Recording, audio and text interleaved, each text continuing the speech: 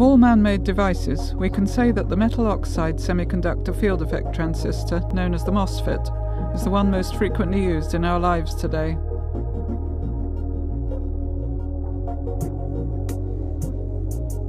Although we may not realize it, we use billions of them in our computers, our mobile telephones, our games consoles.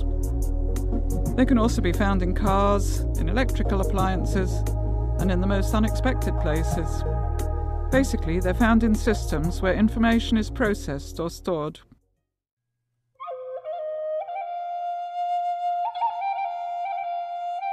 Ancient peoples already used communication systems where a small set of different and well-defined symbols or states were combined.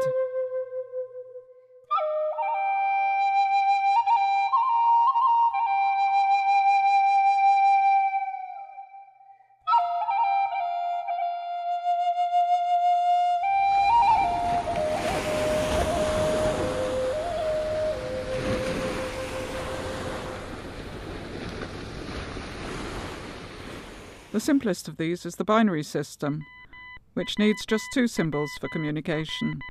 Each state is described with a 1 or a 0, according to what has been agreed by the communicators beforehand.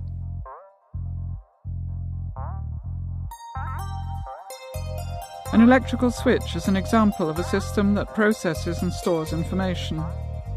An electrical switch has two possible states, on and off, and so it can transmit and store information in the same way as more rudimentary procedures. A switch is off when an electrical charge can't flow through it, so there's no current. In the on state, a charge can flow, creating an electrical current. In order to store and manage huge amounts of information in the least space, these switches need to be manufactured as small as possible. A microchip can contain billions of them. However, tiny as they are, they still have to work as electrical switches. There must be a path for the electrical charge to flow, and some electrical mechanism that will allow or prevent the flow of this current. This minute switch is the MOSFET.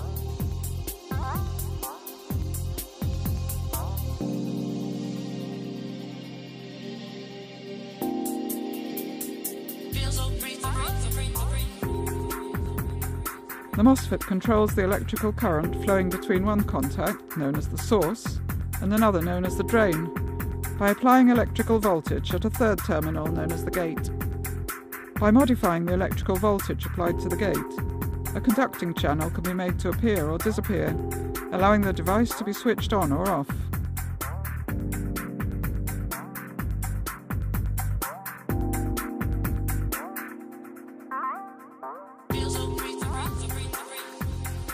The MOSFET is manufactured in a silicon substrate, one of the most prolific materials in the Earth's crust.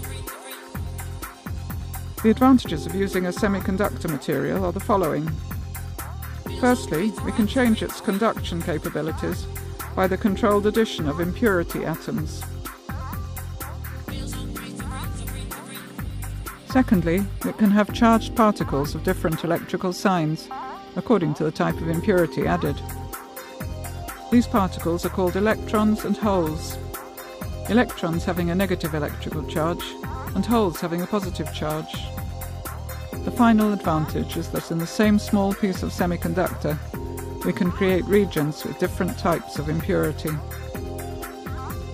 If we manufacture a structure with regions alternating the two types of impurity, we can isolate the charges of one sign from charges of the opposite sign.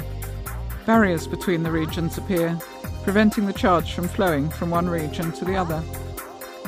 In this situation, there is no electrical current.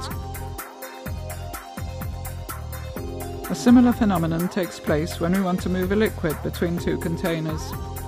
Even if the containers were placed at different heights, the barrier would prevent the liquid from flowing between them.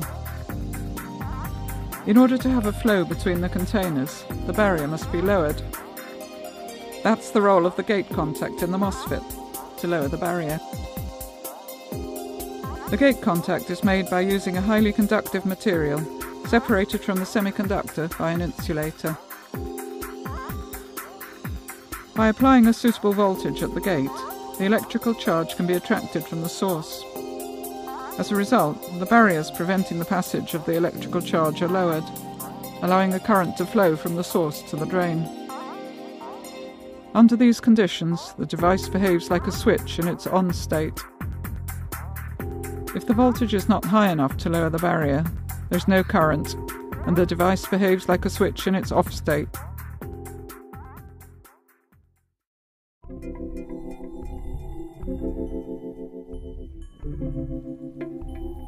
There are two types of MOSFET, depending on the sign of the electrical charge flowing through it: NMOS and PMOS.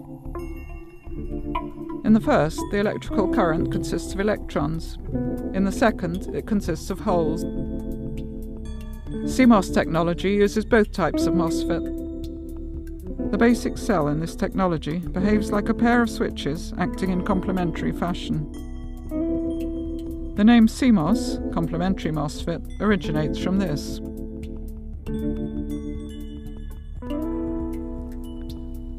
Today's processors are manufactured by combining billions of similar structures.